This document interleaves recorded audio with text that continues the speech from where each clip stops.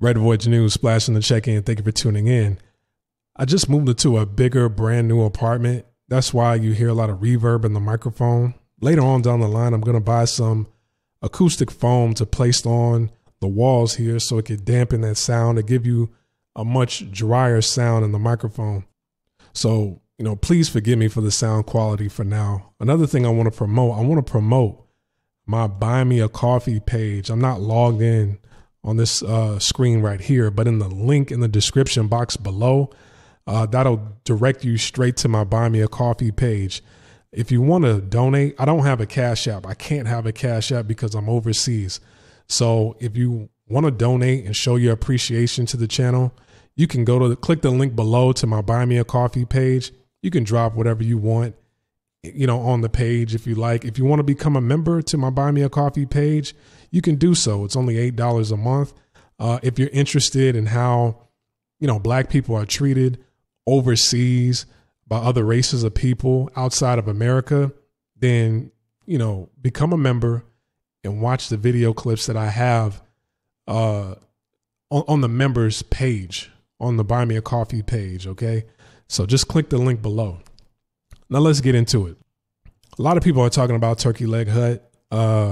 Houston is my second home. I was raised in San Antonio, and like literally 2 days after I graduated high school, I moved to Houston, and I was living there for several years. My family still lives there to this day. And, I've never gotten a chance to actually go to the Turkey Leg Hut. I haven't been back to Houston in a long time, but I've been following, what's been happening to this restaurant for the past couple of years. I know a lot of, white supremacists in that area have been trying to shut down that restaurant for a while now. They've been trying to shut down that restaurant for minor reasons, which, further shows that, what happens to us when we try to pull ourselves up by our bootstraps. You get non-Blacks in the area that want to see it go away. They don't want to see you really doing for self. On one end, they want to deprive you of resources, and then they want to point the finger at you and say, how come you can't get it together? Well, we do have it together, and our people have been showing a great amount of support for this restaurant. They even came out to support the restaurant when the media was trying to tear them down and the people in the area was trying to tear them down.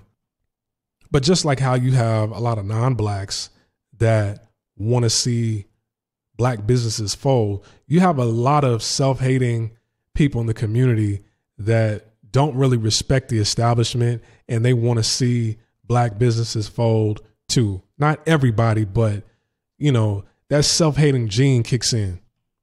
The owners have been saying, hey, look, we've been fighting tooth and nail to get the racism the racists off our backs in the media, in the neighborhood. Now we need to get the negative energy that's within our own community off our backs as well. So we're going to establish a dress code. We want Black people to come in presentable, and I'm not mad at them, but there's been a lot of outrage on social media against this restaurant for, trying to just establish a dress code. Now, this is their new policy right here. No excessively revealing clothing, including distressed, ripped clothing that is revealing. Shorts must cover your entire bottom. Basically, we don't want no hookers or hoes coming up in here. Respect our establishment, please. No obscene language or baggy clothing. No inappropriate graphics or language on clothing. So, you're not going to come in with a shirt that says fuck everybody. No excessively baggy, sagging pants. Now in 2021, I don't know who's really wearing baggy pants. You got a lot of brothers out here wearing skinny jeans and dresses. So I don't, that's kind of like an old stereotype. I mean, is that a new thing? People are back to wearing baggy clothes now? No house attire. This includes wave caps, do-rags, house shoes, or shower caps, and bonnets.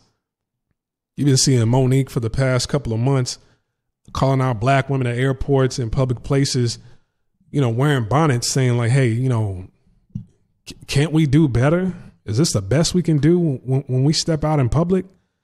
No exposed undergarments, including sports bras, panties, or any garments resembling these items. Basically, you can't have your whole ass out and your thong showing. No swimwear of any kind is allowed. And that one came out of nowhere. I mean, y'all brothers hopping out the pool or going straight to the turkey leg hut. Now, the thing is, man, is like, you know, I've been out and about in Houston late night, 2, 3 o'clock in the morning, Denny's and, you know, the Waffle House and shit like that. A lot of these different clubs. And, you know, when people step out in this type of attire right here, first of all, it's their establishment. They can make any, you know, enforce any policies they want to. Second of all, you know, a lot of times when you go out and people that are dressed like this, and it's just, you know, an all black establishment. I'm not saying that something happens all the time. No, because I've been to all white bars before. I've been to all white clubs, pubs, whatever you want to call it. I've been to all white sports bars before. I used to live in the Midwest in the middle of nowhere, which is nothing but white people in the town. And they would fight from the moment the doors open to the moment the doors closed. The police didn't shut down the establishment. They kept going. They kept running their businesses. They were allowed to run their businesses. And the thing is nobody tried to shoot each other. That's the thing. You know, you got some of these establishments where it's all black, and not to say that something happens every single night, but when stuff does happen, it goes way too far. They fight to kill at a lot of these black establishments. They want to take somebody off the surfaces whenever they get into it, when funk is on with somebody at a spot.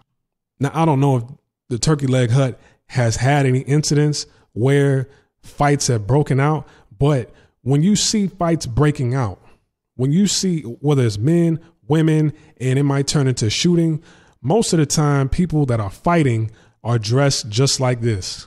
Like, hey, I might be dressed nice, but shit, you know, F these jeans, you know, I can get some more. F this shirt, I can get another shirt. Usually when you go to an establishment, when you go to a spot and they have a dress code and it's casual wear, there's more likely violence won't happen when there's a spot and there's no dress code. Then on top of that, you know, these are people who have a concern for their own people. It's like, we got to present ourselves better. And I'm not saying just because you present yourself better that that's going to make racism go away. No, absolutely not. I mean, they used to lynch us. If you go back to old photos of black folks getting lynched in a tree, hung in a tree, I mean, we was wearing suits back then. So it's not about how you dress or what you wear that's going to kick racism off your backs. You show, if everybody shows up in a suit and a tie, that's not going to stop the people in the neighborhood from trying to shut this, you know, restaurant down right here. No, but, you know, we can carry ourselves with a certain level of respect so that when we look at each other, it's not, you know, I dare somebody try me if I step up in this restaurant right here. I dare somebody try me in line. I dare somebody try me while I'm trying to order my food, you know, shit like that. When you have pride in yourself, within your race, you're proud of who you are, and you show that in your attire. You show that when you step out, and you see other people are taking pride in themselves when they step out as well. More than likely, you're going to have that level of respect for each other, and you're not going to think in terms of violence when you greet one another. You're not going to think in terms of wanting to harm each other when you greet one another, when you're standing in line. Even if you bump somebody, it's like, oh, excuse me, brother, I didn't mean to step on your shoes. Excuse me, brother, I didn't see you there. I apologize. You know, when you go up in these hood spots and there's no dress code, I mean, there have been people who lost their lives because they stepped on somebody's shoe because they bumped into one another. And I can see with this dress code, they're trying to dissipate that energy, that self-hating energy. You know, because you go to work and the non-blacks, they exert that energy onto you. You're not allowed to you know, dish it back out to them. So energy never gets diminished. It just gets transferred. So it's easy to transfer it on to somebody that looks like you, but you can't really give what has been coming to people, you know, at your job when it's on the line. You see what I'm saying? By people that don't look like you. You know, you think twice about, you know, reacting a certain way towards people that don't look like you at your job, but you don't think twice about somebody that does look like you when you stand in the line trying to get some chicken or trying to get some turkey. And I'm not mad at them at all. You know, I salute the Turkey Lug Hut. Whenever I get back down to Houston, that's the first place I'm going to go. All right. Like, subscribe, comment, share this video. Hey, if you want to donate to this page, click the link in the description box below for the Buy Me a Coffee webpage. I'm over and I'm out. Peace.